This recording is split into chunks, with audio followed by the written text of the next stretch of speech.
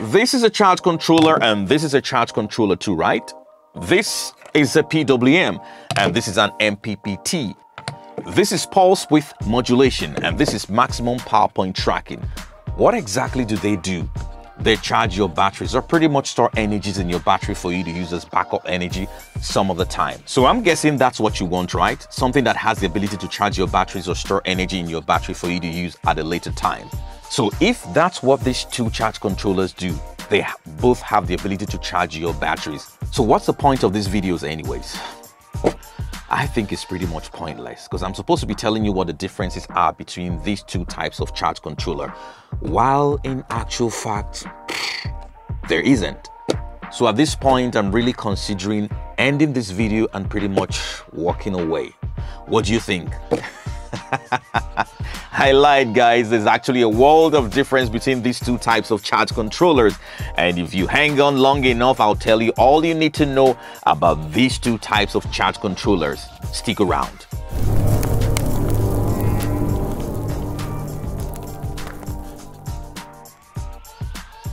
Welcome back, guys. My name is Ikenna from Smiling Sun. Everything solar installation, everything inverter installation, everything going green. Hope everybody's very cool. All right, so welcome. So we're trying to talk about these two charge controllers, but if you haven't subscribed, what are you waiting for?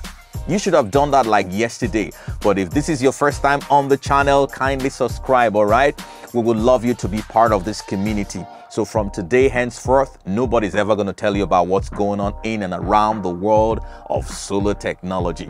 And don't forget, the more you subscribe, the more we can reach out to more people who also need this information. So click the subscription button, all right? Don't forget to comment, don't forget to share, and do not forget to like. So let's get into it. What is exactly the differences between the PWM and the MPPT? So if you're having to have a solar installation done in your house, I'm sure you must have heard about these two types of charge controller, which is the PWM and the MPPT. And most times you wonder, what exactly is the difference between these two charge controllers? Okay, so which one should I go for? Which one best suits my situation to be able to maximize as much energy as possible?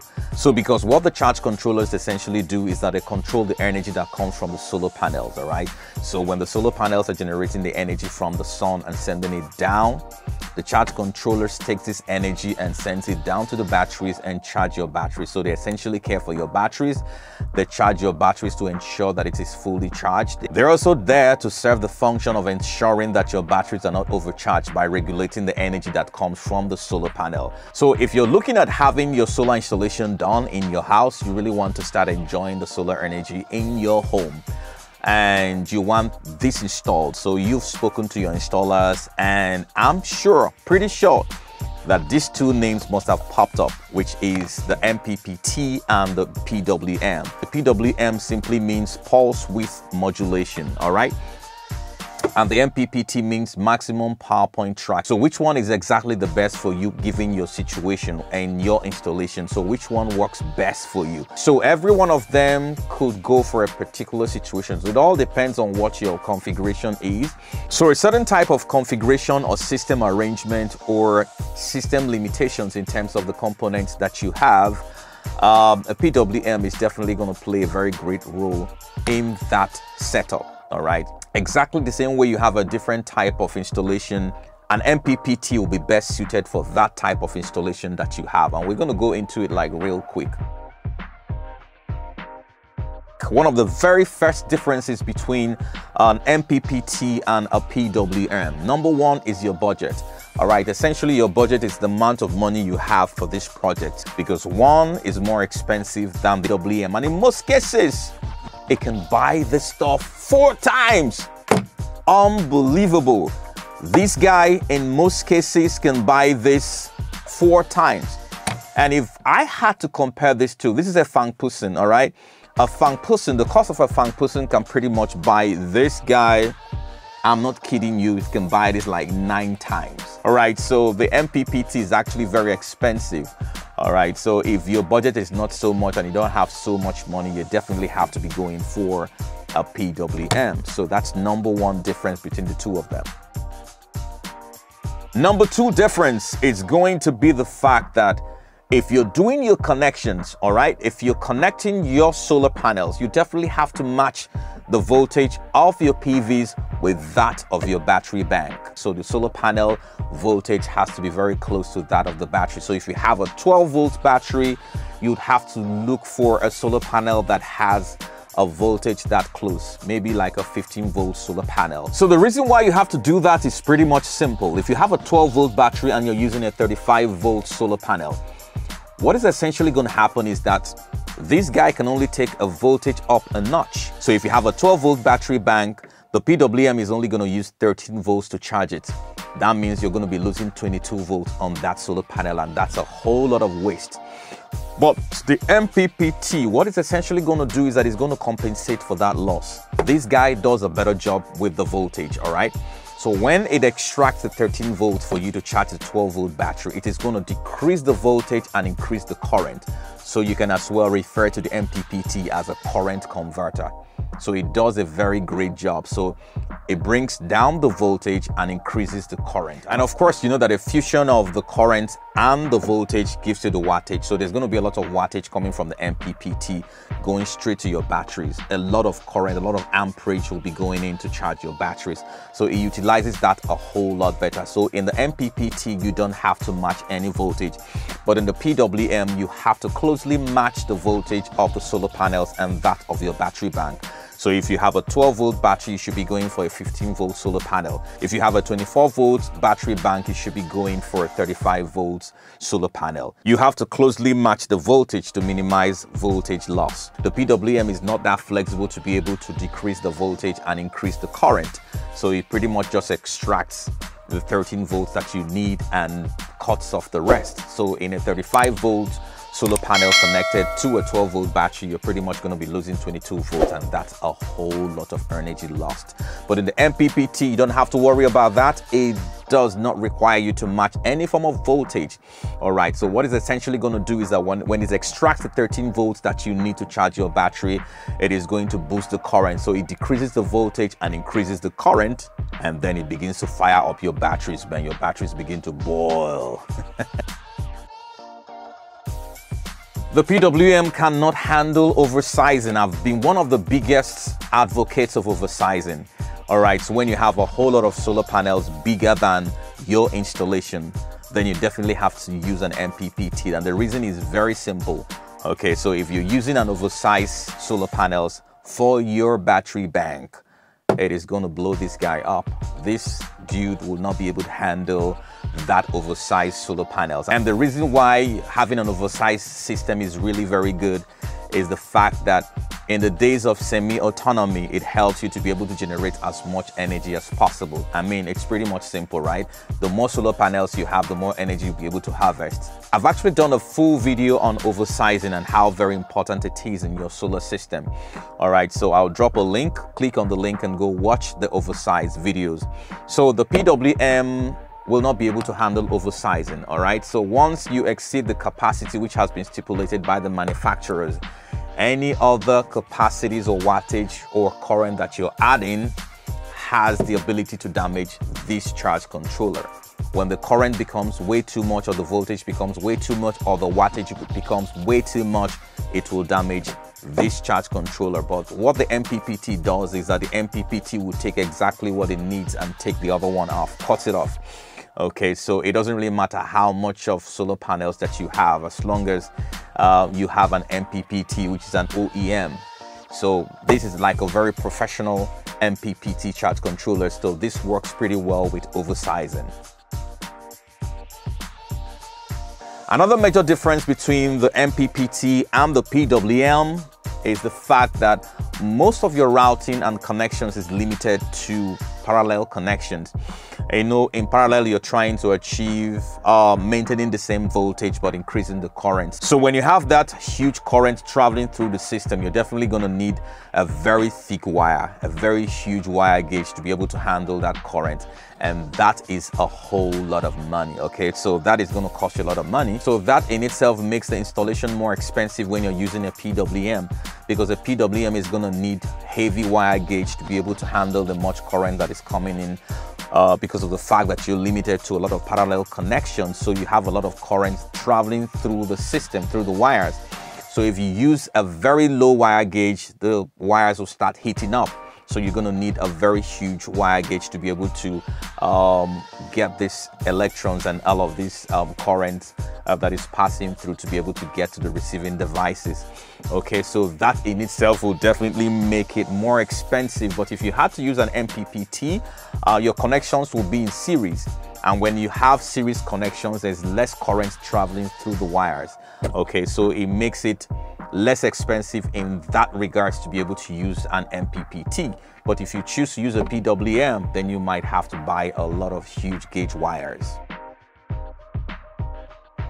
Another major difference between the PWM and the MPPT is that from the way the PWM is built, I don't know if this is too harsh to say, but it's pretty much garbage in, garbage out. All right, so whenever the sun goes down, it goes down with the sun. It doesn't make an extra effort to continue to track energy for you.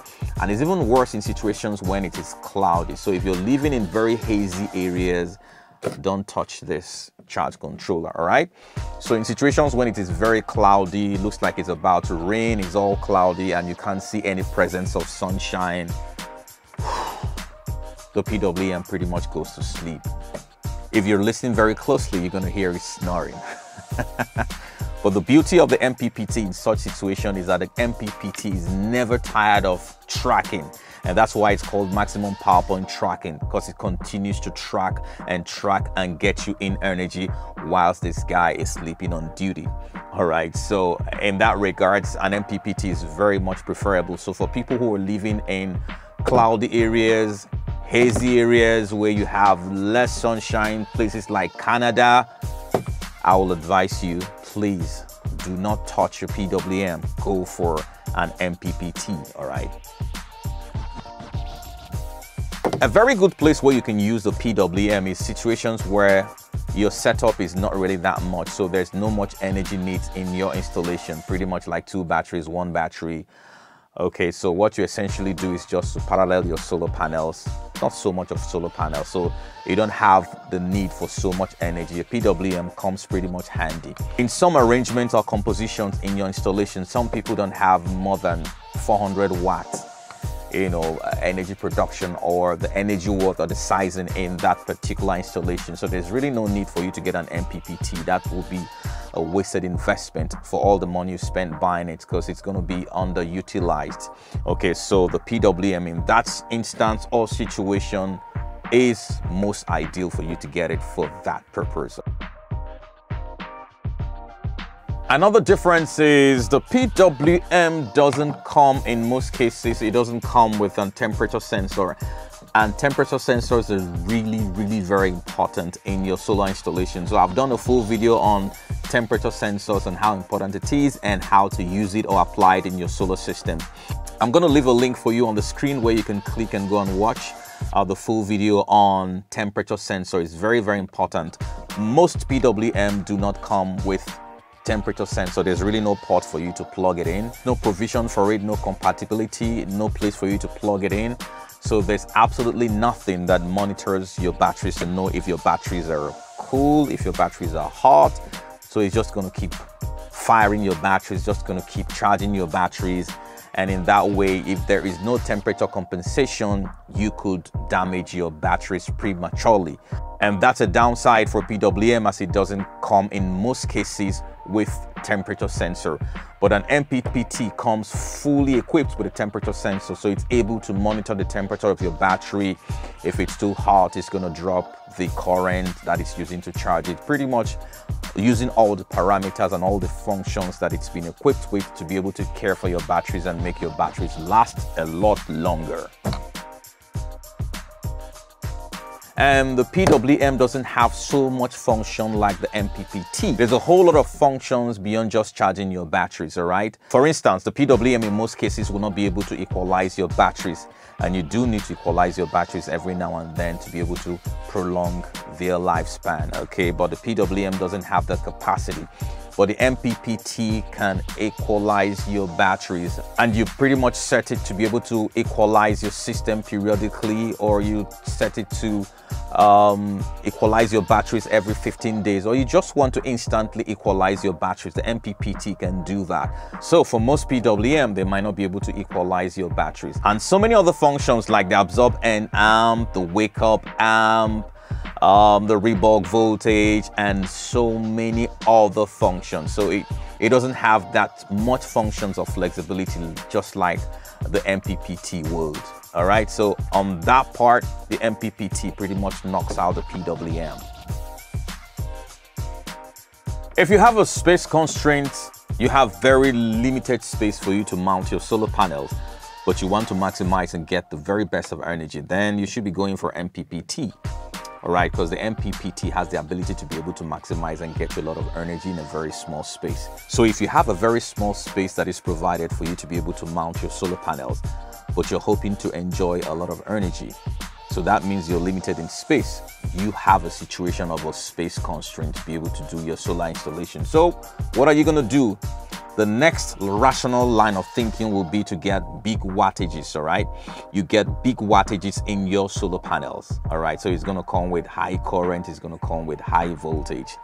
Okay, so in that situation, that would help you to be able to maximize that space and get you a lot of energy. Then the MPPT is your best guy. They'll be able to handle those solar panels and get you as much energy as possible from that very small space that you have allotted. With a PWM, you can build a scalable system. And professionally, when you're building a system for a client, it has to be scalable. All right, so you have to do it in such a way that if your client wants to upgrade, add more solar panels, add more batteries, it's going to be very easy for your client. All right, so you don't have to change anything. All you need to do is to keep upgrading, keep adding, double up your solar panels, double up your batteries, just keep increasing. That means you have built a scalable system. But the PWM is very limiting, so you won't be able to do that. So if you're using a PWM to do your connection, it's quite limiting. All right, so because you're in a low budget and you go for it. So when you want to upgrade, you might not be able to handle the much solar panels that you want to add, right? So you definitely have to change it to get something else, to get an MPPT. Perhaps. All right, so it doesn't give you that room. So PWM has no place in a very scalable system. So I also talked about it that where you live is very important. You have to look at the climate where you live. So if you're living in a place where there isn't so much of sunshine, then you have to worry about the type of charge controller you need, because it's going to play a major role in trying to get the energy for you. So you have very scarce energy out there for it to get for you. So the MPPT will be most preferable. But if you're living in the tropics, then you can get away with PWM. In the tropics, you have a lot of sunshine. Most times you're guaranteed for 7-8 hours of sunshine. So if you're living in places where you don't have so much of sunshine, it's always hazy, it's always cloudy, there isn't much of sunshine, then you need to go for an MPPT to help you in that situation to get the very least energy that is available and convert that to the energy needs and begin to serve your energy purpose. All right. So let's talk about the efficiency rate for these two, the efficiency conversion rate for these two charge controllers. The PWM will be able to give you 75% efficiency conversion rate, while the MPPT is definitely going to give you 95%. So the MPPT is a newer technology. All right, so that's why they've put a lot of things into consideration. This is pretty much a glorified switch on and off charge controllers, because that's the very first charge controller, which is the switch charge controller on and off.